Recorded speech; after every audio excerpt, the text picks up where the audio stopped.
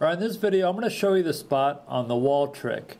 And this is used by a lot of top players, and it's a simple little trick that once you learn you'll be doing it all the time.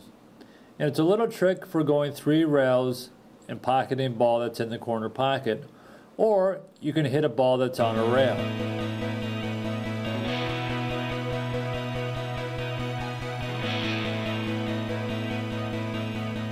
So the first thing you want to do when you come to a strange table is put the cue ball in a corner pocket. For this video I'm going to put it in the bottom left hand corner pocket. And now I'm going to shoot toward the second diamond on this rail with running English. And on most tables, if you can aim toward that second diamond, the cue ball will end up in the other corner pocket. So here's another view. I'm going to be aiming toward this second diamond here and going 3 rails and ending up in the corner pocket with running English. Now on your table it may be below the second diamond or it may be above the second diamond, but just kind of keep track of where you have to hit on this rail to end up in this corner pocket. So what you want to do is you want to draw a line from the back of this corner pocket where the cue ball is toward the spot on this rail that you have to hit to go 3 rails.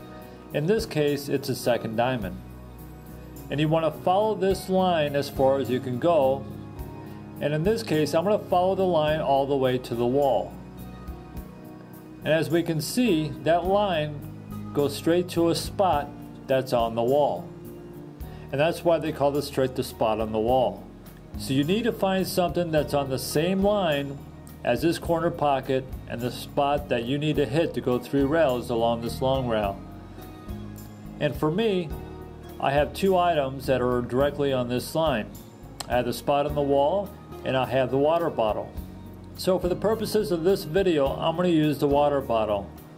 If you're playing in a bar or a pool hall, you can either use a spot on the wall or you can use a stool, part of a table, part of a painting. You can use a water glass, anything that's probably going to be there for a little while. It doesn't really matter what it is, as long as it's on the same line as that corner pocket and the spot in this long rail that you need to hit to go 3 rails. And the reason this is so important that you find an object that's on that same line is because no matter where the cue ball is now on the table, if you can just aim toward that object with running English, you're going to end up in the corner pocket. So here the cue ball is in the middle of the table, but I know that if I can aim toward this water bottle with running English, the cue ball will end up in the corner pocket. So if I'm playing a game of 9-ball, my opponent has me snookered, I know that if I can aim toward this object with running English, I can go around the table and either hit or pocket the 1 ball. Here the only option I have is to go 3 rails and pocket the 1 ball.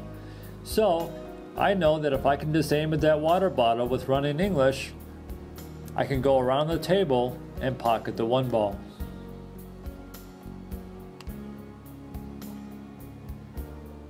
And here's another example where if I can just aim toward the water bottle, I can go around the table and pocket the 1 ball.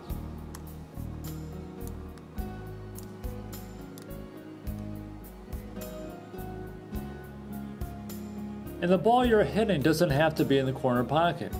Here, I need to hit the 1 ball, but I know that if I aim toward that water bottle, the cue ball is going to go around the table and head toward the corner pocket. And I know that if the cue ball is heading toward the corner pocket, it's probably going to strike the 1 ball. And here's another example where I need to strike the 1 ball, and I'm going to go 1, 2, 3 rails and hit the 1 ball and hopefully play safe.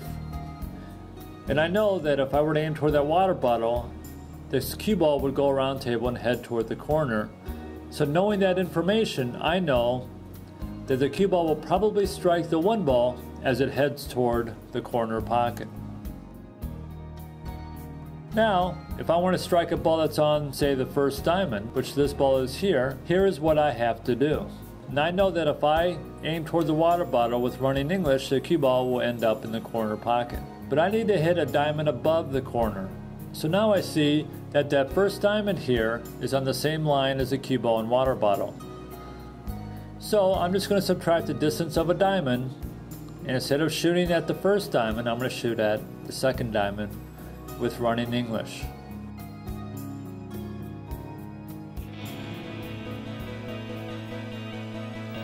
Now when you get done with this video and you want to take your game to an even higher level, go to my website www.0x-billiards.com. I've got the best kicking video out on the market, bar none. It's got 1 rail kicks, 2 rail kicks, 3 rail kicks, end rail kicks, side rail kicks, and it's the only video on the market that contains a 0x kicking system.